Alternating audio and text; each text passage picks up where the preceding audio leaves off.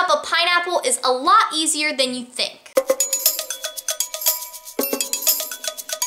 So today I'm going to be teaching you how to cut up a whole pineapple. And I think that cutting up a pineapple can be a little intimidating for a lot of people. I know it was for me before I learned how to do it. And I think that it has to do with the fact that they're kind of like spiky and pointy, and also they're just not like anything else that most of us are eating on a regular basis. But the thing is that cutting up a pineapple is actually really easy, and you can totally do it yourself. And I think pineapple is especially wonderful during the summer months because it's just great for all of your cookouts and barbecues and parties and get-togethers. Everyone loves pineapple. It's super delicious, but it also kind of satisfies that craving we have in the warmer months for those watery, cooling types of foods, and pineapple definitely fits in that category. So to get started, the first thing we need is a knife with a serrated edge. And the reason we need this is because we're going to be doing like a sawing action when we're cutting up the pineapple, so we need that serrated edge on the knife to help us do that. So once you've got your pineapple and your knife, then we need to cut the pineapple so that it's a little bit easier of a shape to work with. First, you're going to lay the pineapple down on its side,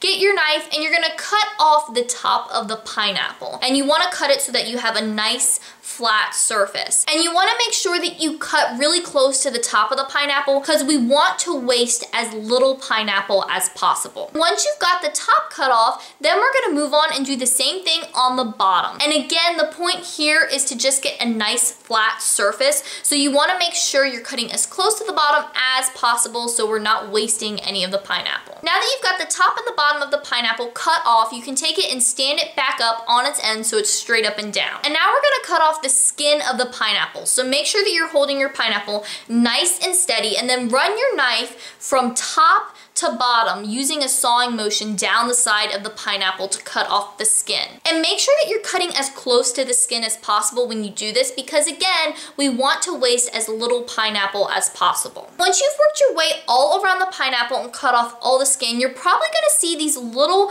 black pieces of peel left, and they're kind of like little pits, and that's just because of the way the pineapple skin works. It kind of has these little indentations, and usually if you're cutting off the skin as close to the skin as possible, some of those get left behind. Wherever you see those little bits of skin left over, you just want to go around and take a very thin slice off the pineapple to remove them. Now the little slices that you cut off in this process usually end up being mostly pineapple with just a little bit of skin in there. So you could just toss them in your compost or throw them away, but I like to think of them as like little extra special treats for whoever is cutting up the pineapple because it's one of those things where like you wouldn't necessarily want to serve that to your guests, like the pineapple with those little bits of skin in there, but for you just like cutting it up or whatever, it's totally edible. You can just eat around the little bits of skin. So they're kind of like a little snack that I like to have once I'm done cutting up the pineapple. You can do whatever you want. You don't have to eat them, but I just wanted you to know that you can nibble on them if you want. Once you've got your pineapple all cleaned up and there aren't any little bits of skin left over,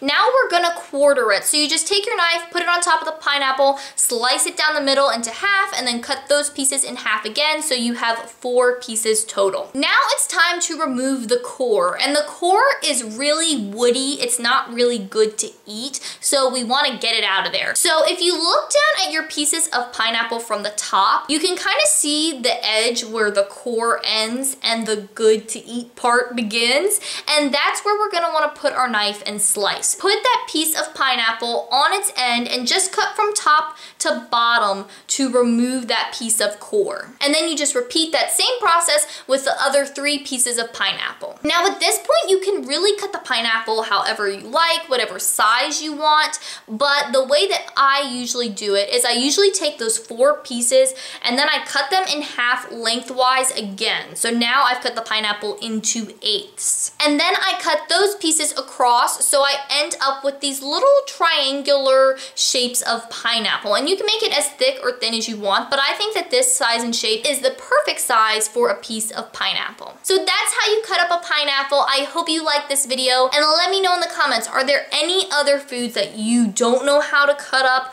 or that are a real struggle for you? And if you are new to my channel and you want more healthy eating tips and nutrition info and healthy recipes and all of that fun stuff, then make sure that you subscribe, because eating healthy and living a healthy lifestyle really doesn't have to be complicated, and I want to help you do it. Thanks for watching. I hope you're having a great day.